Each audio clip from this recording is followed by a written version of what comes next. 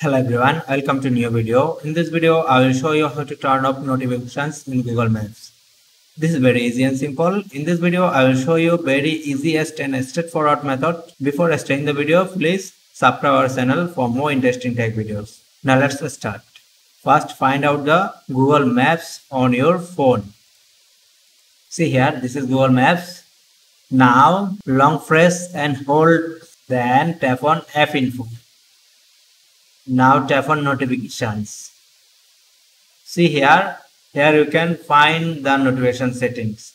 You can customize all of your notification settings, or you can disable all notification by tapping here. All maps notification, turn it off.